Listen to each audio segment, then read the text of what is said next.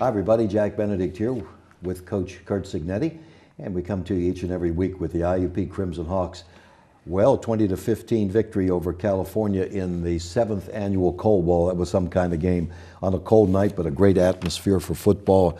And Coach, it took a lot of doing to win that game, and that's exactly what you did, because Cal came out, wow, like a house on fire and scored the first time they had the football. Yeah, and they took the ball. Yeah. They won the toss. There was a big wind, and they took the ball, so they were going against the wind.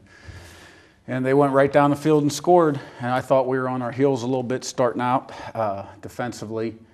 I was a tad concerned going in. I knew we were very confident, but I just didn't quite feel the same urgency that we had some of the previous games. Mm-hmm. I think our confidence level was high, like we would win the game. And they went right down there and knocked it in, but the offense responded with really 2 drives in a row. The first 2 drives of the game went in and scored, so we were able to jump up top. Yeah, that was a pretty wild first period there. They run out of punt formation, something, but in games like this, where they're rivalry games and they mean a lot, that both teams are going to pull out all stops, aren't they? Yeah, no doubt about it. And they had a little bit of a tricky punt formation they had shown on tape. And I'm not going to say we knew the fake was coming, but we were on high alert for a fake this week. And just the way they did it was a little different. And our contained man just got a little too tight. And Walt Pegues saved the day with a nice tackle. Mm-hmm. How about Steve Franco's stop in the second period at the 14-yard line, a big play? Here he is, and you're trying to make, when you make a tackle, but he's literally dancing with a 230-pound guy and stops him. Great play. Great play on 4th down. And he had 2 great plays. He had another one down on the goal line at the end of the game where he made a very similar tackle on an inside run. And, there were a lot of big plays and momentum shifts in that game. It just went back and forth. Yeah, and there aren't many games where you throw the ball 7 times and pass for 30 yards that you win. But the rushing game, you had it in tow once again. That was terrific. Yeah, we had 388 yards rushing and had a lot of big runs. And when we jumped up by 11 points, we didn't throw the ball a lot. I know we're going to have to throw it more. We're going to have to throw it more this week, obviously. But the run game was sensational. The wind was a big factor in the game, I know, from the standpoint. Yeah. The 80-yard punt that takes you back to the 1-yard line. Boy, now, the other thing that, let me put it this way, were the lights a factor too on that? Because it's a little dimmer on that side of the field, I think, than it is at the other end. I don't think so. I think he just really hit it, and it didn't have a lot of error, but it went a long way. And Walt tried to make an over-the-shoulder catch and just couldn't come up with it. It ended up being about an 81-yard punt. 2 years ago, they had about a 90-yard punt. So 2 years in a row that they've come here.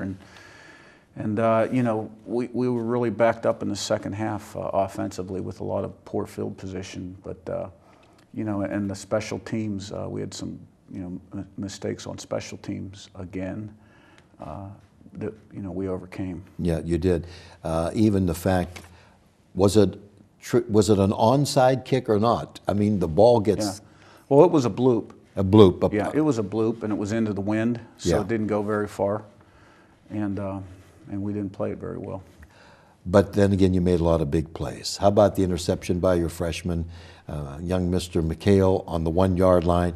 Now, from where we were, I'm trying to figure out, I don't know, you were on the sideline. Is it in the end zone? Did IUP catch it? Did they hold on? But he said he took it away from him, stole it from him. Yeah, I mean, he definitely intercepted the pass. There's no doubt about that. And, it was a tremendous play. Now, whether he was in the end zone, you can't really tell.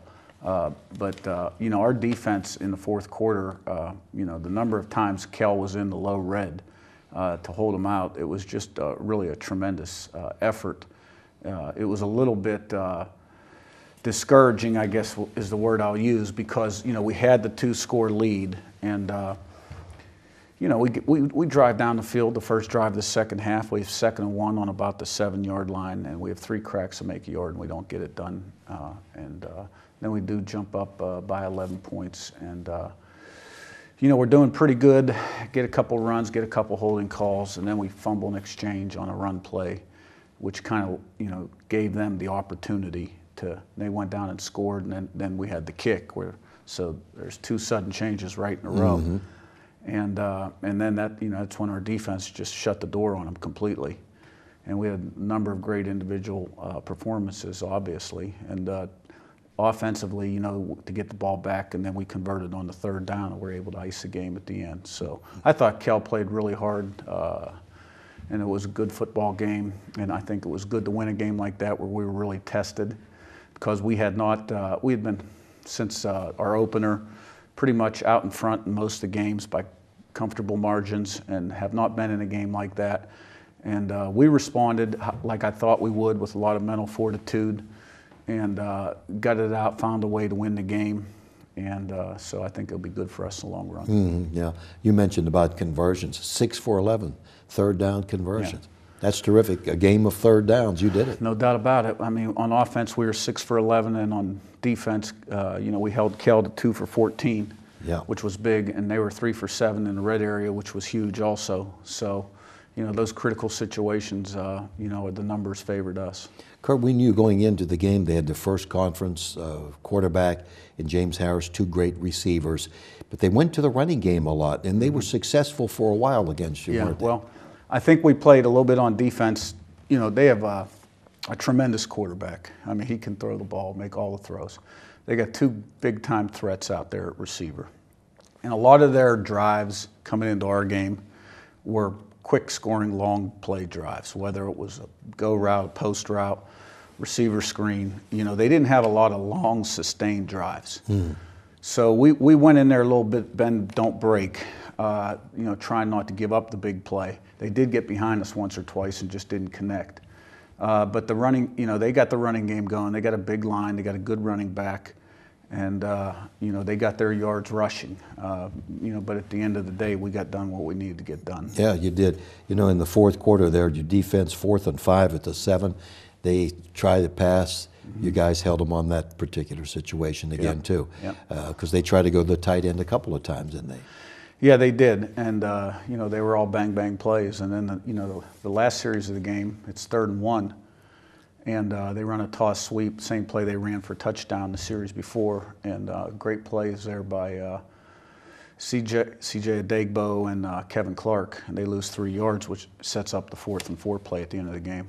So eventually, to seal it, you need to get a 1st down, and you got a big 13-yard run from Chris Temple. Yeah, we did. And, we came out and ran the ball a little bit more out of 4 wides than we had in the past, and we dialed that up, and it was well blocked, and Chris broke in, and he knew the situation of the game, so he kind of went down, and we were able to ice the clock. So it was a pretty interesting game. I really felt like we had it not in hand, but where we wanted it, and then we kind of let Cal back in it. And but at the end of the day, they couldn't get the ball in the end zone because we wouldn't let them in the end zone. Yeah, exactly. We have talked many times about IUP and Cal and some of these games. Of course, that just unusual play that happened a few years ago, and I think you guys had your mind put forth to it, and the defense. How many times can you call upon the defense? They responded each and every time for you. Yeah, no doubt about it. Yeah, so we refused to lose. Right. Now, you had mentioned on the postgame, and I know your thought process is when you only throw for 30 yards and your rushing is one of the tops in the country, you'd like to pass more, you'd like to be more effective going about that. It's not that you don't practice it, but it's just been the running game's been so great for you. Yeah, we were making plays in the run game, and we were ahead of the down and distance most of the time. So, when our errors occurred, it was more of a offsides or a holding call, something like that, which put us behind the down and distance. And we're going to need to throw the ball more. I know that, and we will. How different is it playing a night game, because this was the night game at home, and now the Slippery Rock game is also a night game? I know I like night games, but there's that long time to wait till the game comes. Yeah. You get itchy to play. It's a different procedure, isn't it? It's a different routine. We got out and practiced on Thursday night. We're going to get out Wednesday night this week. On game day, what we did for this game is, we let the kids sleep in a little longer so that they weren't just hanging around all day long.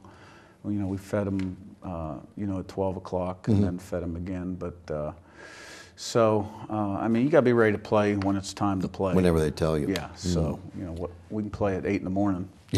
We'll be ready to play. We'll be ready to play. Slippery Rock, the next one up. Right, yeah. Great tradition between these two schools. Yeah. And again, they are right below you. They're in with only one loss this year.